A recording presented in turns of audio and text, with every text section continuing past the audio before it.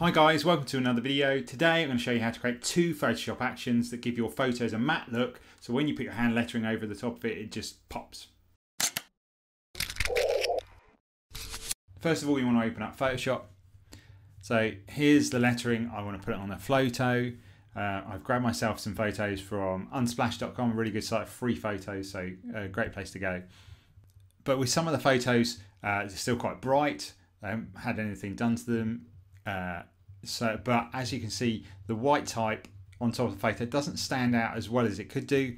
So what we're going to create is these two actions which produce some folders which you can turn on and off that just desaturate it a little bit and bring down the sort of brightness of it, just so that your white type really stands out against a photo. So we're going to create one like that, which is the color one, and we're also going to create a black and white one as well.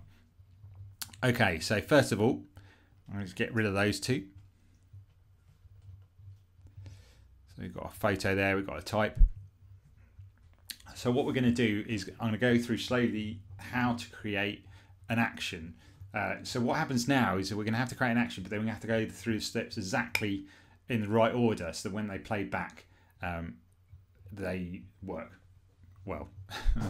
So what you want to do is open up your actions panel, so window, actions, create yourself a new folder, clicking the folder icon, and we call this matte actions. And then what we want to do is create a new action, so the little paper icon, or go to the drop down menu and click new action. Call this color matte. And now that's recording, so everything we do now is going to be recorded, so we want to get this sequence right. So first off, what we want to do is create a new group. So we're going to have our layers panel open and click on the drop down menu, so the four little lines on the right hand corner, and then we want to go to new group, and we call this group color matte as well.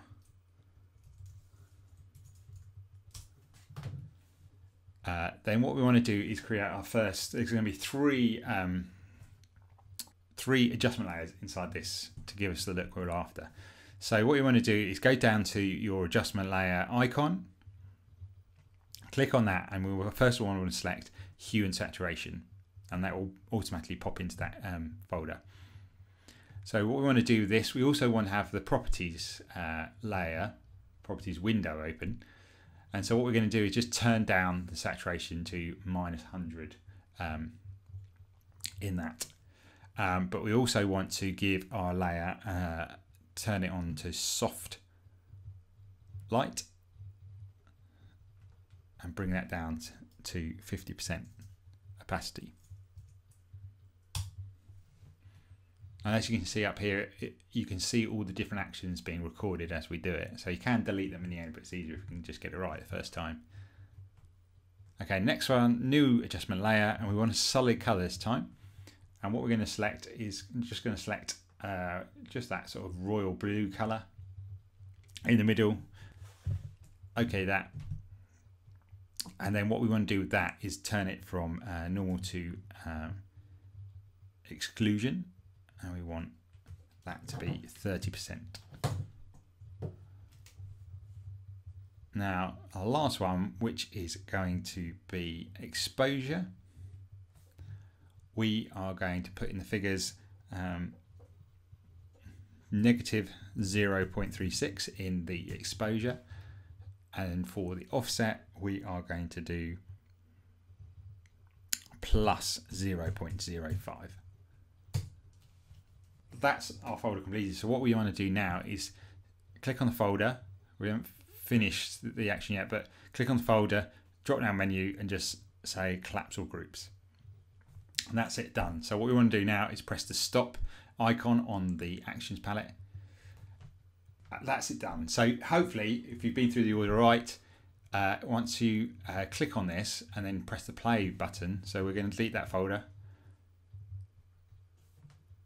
and then we press play, it should pop up exactly the same folder we just had. And so if we look inside, we've got all those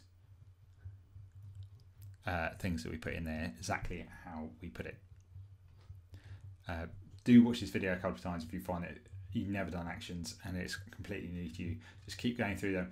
You'll sometimes find that you'll press play and it might put everything into the group, but I'll link the instructions down below, just the order that they go in, so that you can get used to that and do that, because it's really handy just having an action. Just press play and it pops up with a folder which you can then turn on and off, or you can adjust the opacity if it's just too much. Okay, so that's our colour one done. So turn that off. I should just delete that for the minute, and we're going to create a black and white one as well. So same again. Make sure we're in the Mac folder. We want new action, and we're going to call that BW Matte. Create. So that's now recording again. So I'm going to go through this again. So if you want to, it's a very similar process. So drop down menu, new group, BW Matte.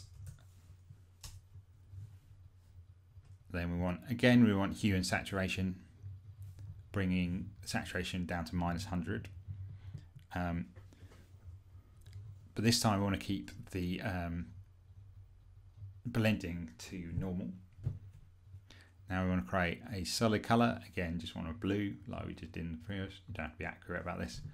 Okay, and that is going to be set to exclusion as well.